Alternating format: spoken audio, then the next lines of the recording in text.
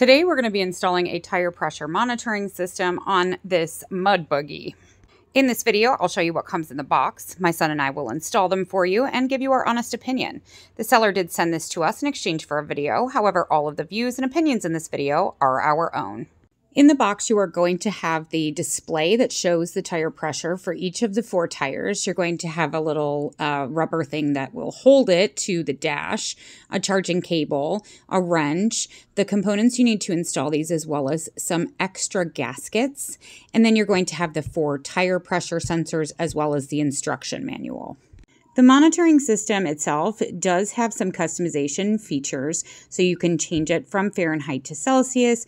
You can change the upper and the lower level in terms of when it tells you if the tire pressure is too high or if the tire pressure is too low. To turn it on and off, you have to long press the button to the far right. Then to change the upper pressure and the lower pressure, you have to long press the button on the left.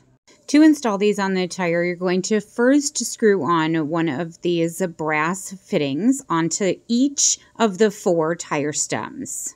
Then screw on your tire pressure sensors. You will hear a hiss. This is normal. If it continues hissing, you may need to adjust that brass fitting that we installed first, because it should only hiss one time and not continuously.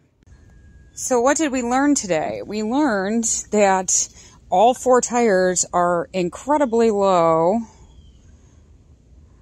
I don't know if you can see that. They're all flashing.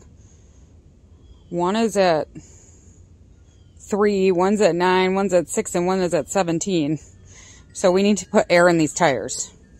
That's what we learned today.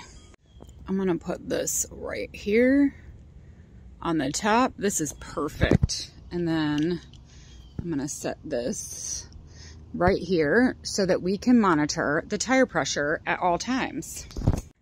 That's fancy. That just turned this $300 go-kart into a $400 go-kart. You got technology moving up in the world. It's so cool. That's awesome, yeah. And it's solar? Yes, it is solar powered. Solar charging. Solar charging. What? We don't even have to do anything with it. It'll charge itself. I know. What? That's awesome.